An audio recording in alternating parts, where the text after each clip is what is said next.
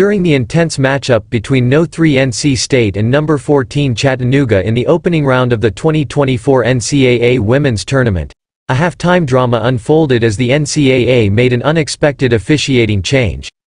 Umpire Tommi Paris was replaced due to what the NCAA termed as a background conflict, revealing that she should not have been assigned to the game at all.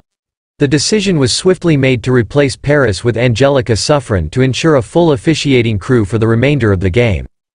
The root of the issue seemed to stem from an oversight in the assignment process, as it was discovered that Paris had obtained her master's degree from the University of Tennessee-Chattanooga, the very institution involved in the game.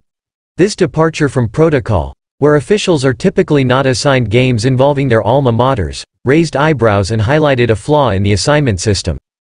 Despite the officiating hiccup, NC State maintained control of the game, securing a 64-45 victory over Chattanooga.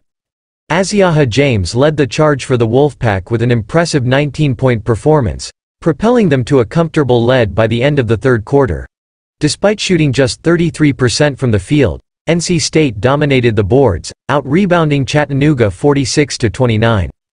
Looking ahead, NC State is set to face off against Tennessee in the second round of the tournament, while officials overseeing future games will likely undergo extra scrutiny to ensure such conflicts are avoided. The incident serves as a reminder of the meticulous attention required in the organization and execution of high-stakes sporting events like March Madness.